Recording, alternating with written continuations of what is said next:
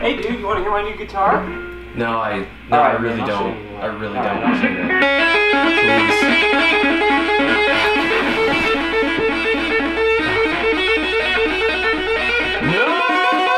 Please. Jump!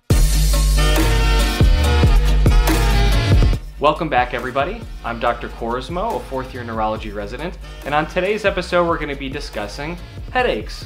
Specifically, how do we screen for secondary headache disorders? And then we're going to shift gears and focus on one of the more common primary headache disorders you'll encounter, migraine. So why focus an entire video on headache? Well, let's get some perspective. Alright, so let's talk about the Global Burden of Disease study. This is a study conducted by the WHO, the World Bank, and Harvard, where they basically compiled data on morbidity and mortality from 1990 until 2016 from 195 countries, and we get annual updates. What's interesting about this study is that rather than just look at mortality with regard to certain disease entities and categories, they looked at a thing called disability-adjusted life years. What is a disability-adjusted life year? Very simply, it's both years of life lost prematurely and years of life lost prematurely to disability, which some might argue is a greater burden on families and societies as a whole. So what's interesting is that neurologic diseases as a broad category are the #1 cause of disability-adjusted life years worldwide. Furthermore, looking underneath that category, we find unsurprisingly that stroke is the #1 cause of disability-adjusted life years. Now, the reason I'm bringing up this study in the first place is that you might be surprised to know that migraine is the #2 cause of disability-adjusted life years worldwide. Now, let's take a look at these age charts, and what you'll find is that migraine tends to affect people in their early 20s and late 60s, or in other words, your peak years of productivity. So what is this study really telling us? It's telling us that all physicians and providers need to take the diagnosis of migraine much more seriously, and we also need to start becoming much more aggressive in our treatment of this disorder, which we'll talk about in a second. So, as a neurologist or a primary care doctor, what is your #1 job when it comes to headaches? That's going to be screening for secondary headache disorders. Now, what is a secondary headache disorder? Well, let's start with primary headaches. So, primary headaches are headache disorders like tension headache, migraines, trigeminal autonomic cephalgias. These are primary headache disorders that certainly affect people's ability to live their lives, but they're usually not going to kill somebody. So what are secondary headaches? Well, secondary headaches are headaches that are secondary to something scary, like a tumor, or maybe an infection, or even a blood clot in one of the venous sinuses. So how do we screen for these secondary headaches? This is where the nasty 9 come into play. These are 9 red flags that you really need to be on the lookout for in any patient that you are evaluating for headache. So let's run through them one by one. First we have, first worst, your very first headache, and it's absolutely awful. Hey, here you go. Hey, thanks man. So this is your first time drinking fermented mushroom juice? Fermented what now?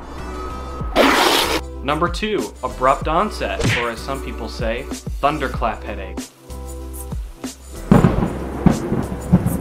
#3, unrelenting progression or fundamental change in pattern. Hey, so I grew out my beard a little bit too much. #4, a new headache in someone who's less than 5 years old or older than 50 years old.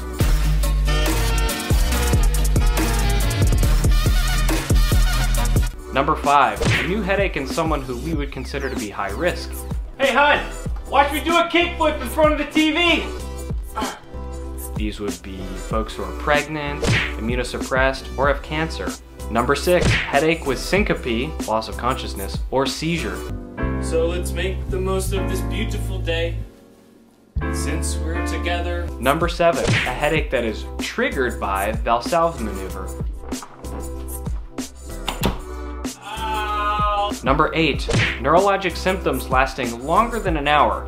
And '9, an abnormal neurologic exam. Hey Michelle, I've got this headache and my arm is just doing this on its own. Is that normal? It's not normal. Well, it's been going on for the last 24 hours. It's still not normal. Okay.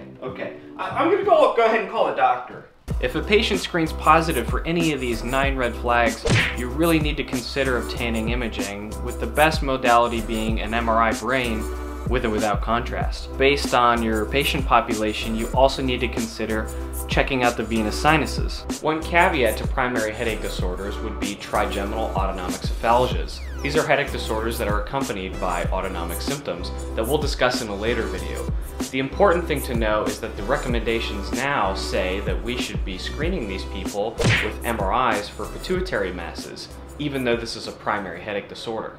Well done, you've done your due diligence in running through the nasty 9 or the red flag screening for secondary headache disorder. What's next? Well, it's time to consider the primary headache disorders. Question: what is the most common primary headache disorder out there? Tension headache. Question number 2. What is the most common primary headache disorder that you will encounter as a clinician? Migraine. So, while there are a great variety of primary headache disorders, including tension headaches, migraine, migraine with aura, trigeminal autonomic cephalgias, nummular headaches, primary stabbing headache, the headache criteria that you should really take the time to memorize would be the criteria for migraine headache disorder.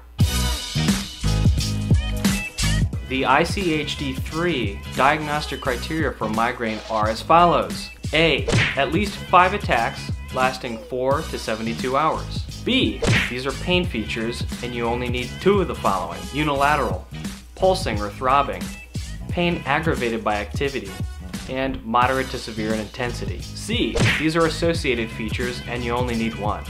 Nausea, vomiting, photophobia, and phonophobia. If your patient meets these criteria, they probably have migraine headache disorder, but you're not done yet. Next, you need to take time to categorize the frequency or how many headache days per month this patient is suffering with. And this is because migraine headache disorder can be further classified as being episodic or chronic. Chronic headache disorder would be someone who has greater than or equal to 15 headache days per month. The distinction is going to matter when we talk about treatment options. Does your patient need just an abortive therapy here and there for a couple of headaches per month?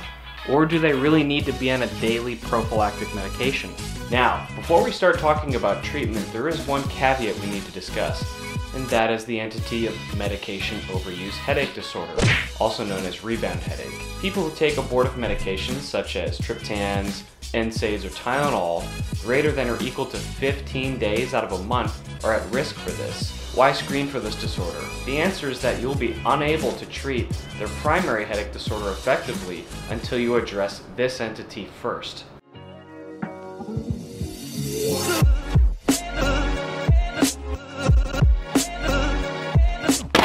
Here's the toolkit. Let's start by talking broad categories first. The first thing I'm pulling out is masking tape. This is going to be analogous to our abortive therapies, treatments that you take for individual attacks, not great for long-term care, and possibly even detrimental to your care. Next up, we've got wood glue. This is going to be analogous to our prophylactic medications. Medications your patients are going to take on a daily basis to reduce the frequency and the severity of attacks. These are for your chronic migraineurs. And lastly, we've got the hammer. These are your hardcore IV drugs, technically abortives, that you're going to be using for your patients in status migrainosis. Again, these are usually IV meds, and they're typically going to be given to patients in the emergency department, and sometimes they'll even require hospitalization. So let's run down each of these one by one.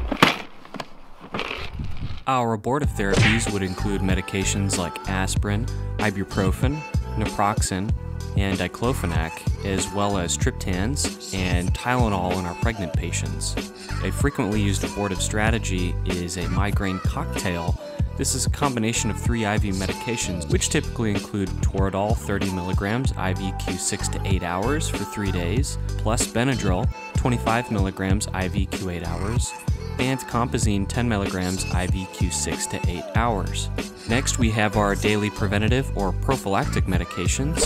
These consist of anti-epileptic medications, beta blockers, and antidepressants. Our level A anti-epileptic drugs include valproic acid and topiramate. Our level A beta blockers include metoprolol, propranolol, and timolol. And our level B beta blockers are atenolol. All the antidepressants are actually level B despite them being used very frequently, and these include amitriptyline, nortriptyline, and venlafaxine. So which one to pick? Well, you're going to pick based off of your patient's comorbid conditions and compare that against the medication's side effect profile. and sometimes you'll even use these side effects to your advantage. And lastly, we have our cycle breaker medications. These are going to be for our patients in status migrainosus, or a migraine headache of maximal intensity for 72 hours. These would typically include steroids like dexamethasone or a Medrol dose pack, and prednisone, Zyprexa, Sulindac, Methergine, and DHE, or dihydroergotamine. It's the time that you need to have one of the most difficult conversations imaginable with your patient: lifestyle modifications. The lifestyle modifications include exercise, increased water intake, frequent meals and snacks, and avoidance of the pesky caffeine. Well, thank you to everybody who took the time to watch this video and learn a little bit about headache, its diagnosis, and treatment. I hope you'll support the channel by liking this video or subscribing to the channel.